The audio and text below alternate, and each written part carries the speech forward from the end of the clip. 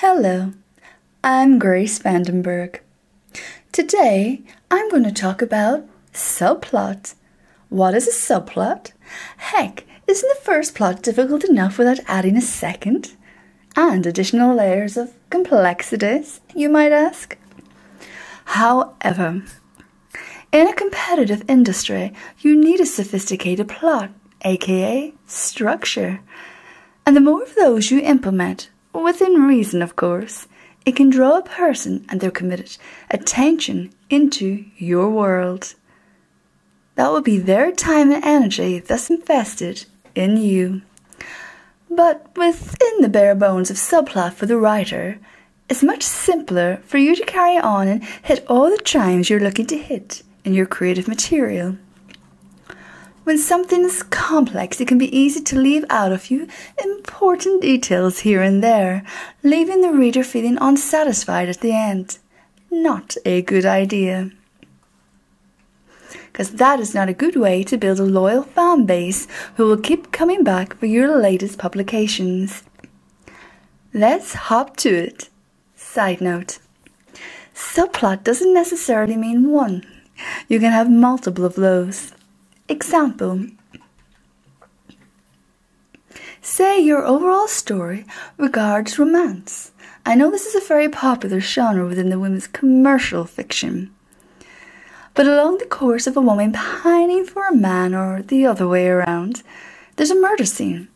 The couple are pulled together and become amateur sleuths, adding to the sexual longing and tension, provoking interest and investment from the reader to find out will they or won't they. Along the way, a beautiful woman, aka competition, walks into the equation, and another murder takes place. Each of these elements are subplots. It basically creates dimension to the story. Think 3D glasses. Understand, because you hear the word sub, or by definition subordinate, doesn't mean it's any less important to the overall telling of the story.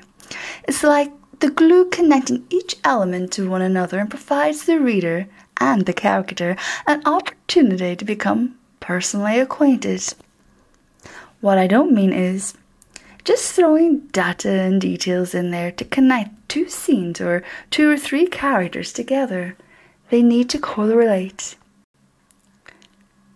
Well, can't I just not do the subplots? Nope. Big nope. The pros to subplots.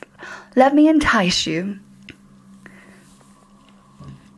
Yes, it might be more time consuming, but hey, if you're not prepared to invest the time into perfecting something, you probably shouldn't be doing it in the first place, regardless of what it is. It won't be worth your time. And writing books, it takes time. Writing books takes a lot of time.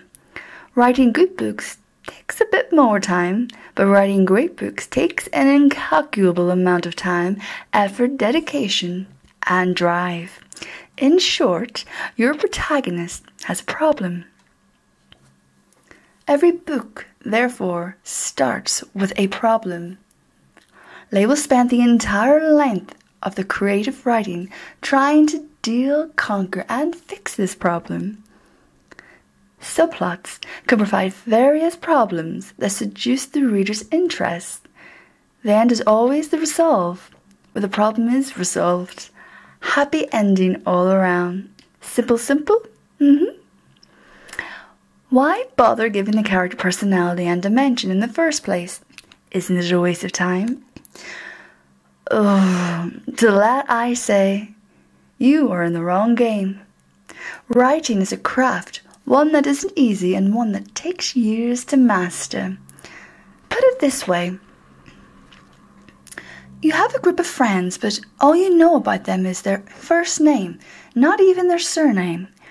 You have an average idea about their age. They're good looking, but you don't know the first thing about them. Would you want to invest 10 years of friendship in that person where you never get through the first threshold? And if you do reach, just say, a decade, and you still only know the first name, You have to know people in order to relate to them, connect to them. In real life, there's a real thing called trauma bonding. We connect and derive empathy and understanding via the sense of being seen from those who are like us, whatever us or whatever that way may be. Characters on a page are no different. Make your story exciting by adding unpredictable concepts. Subplots. On average, you'll need to produce a minimum of 80,000 words to call your work a novel. Subplots help to give those each imaginary details, alternatively color, brightness, spice, and the all-important length. Most first-time writers, and I'm guilty of this for my first book, are underwriters or overwriters. When we hear this for the first time, we can sometimes take this to heart and be displaced within our own craft, second-guessing our own ability. Then we might underwrite from fear of being accused again of being an overwriter. It's, I know, a constant battle, but as in everything in life, we just have to find the perfect balance, and that again takes effort. But this is normal, and it takes time to master being neither overwriter or underwriter. But we overwrite out of fear to get it perfect, and then we underwrite either for two reasons. Because we were accused of being an overwriter, we try extra hard to get it perfect next time around, or just laziness. You've lost the passion, or you never really had the passion. So the only way to master this is, can you guess? To write.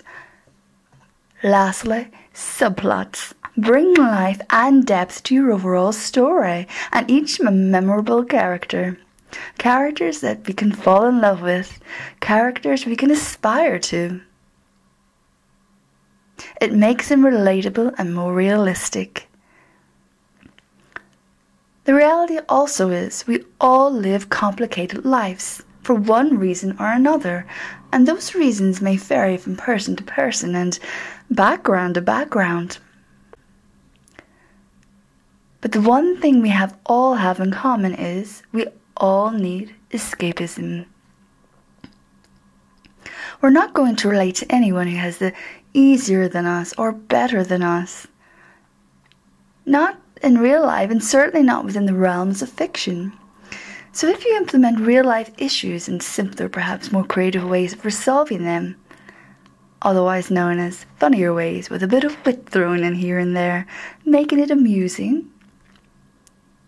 For example, say you have a horrendous father. He's abusive, aggressive, annoying, cantankerous even, and each time you have a mini problem, he flies off the handle and makes any minor issue apocalyptic. That's a headache, right?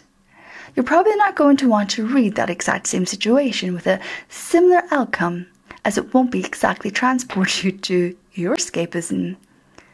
It misses the point. But if that father in the novel is, as we have thus already described, you'll enjoy a different outcome, something that isn't likely to really happen within your life. I mean, you can't exactly kill your father off, though this can happen and without consequence in a scene within fiction writing. It's a pick-me-up. In a fictitious way, of course. The overall purpose of a subplot is to inject your story with depth, excitement, and something unexpected. Best advice for subplots. Don't disrespect them, appreciate them. They're your friends. So you must remember to tie up the gist of its initial purpose in the very end. If you're writing a book series, you could carry this on to the next book if it's called for, not because you're lazy and you overlooked something, so you're going back to save your hide. Every word, conversation, scene, problem, and resolve must be purposeful and not by accident. That's not to say that some great ideas can't be developed by accident, like one idea birthing another idea, and so on and so forth. This is called the writing process, the development stage. That's totally different. Merged complexities within entertainment. It's never a good thing to be exasperated when you're reading entertainment.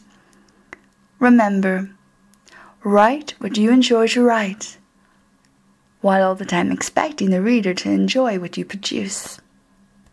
After all, each word, each character, each conversation, each scene is escapism for you and for the reader.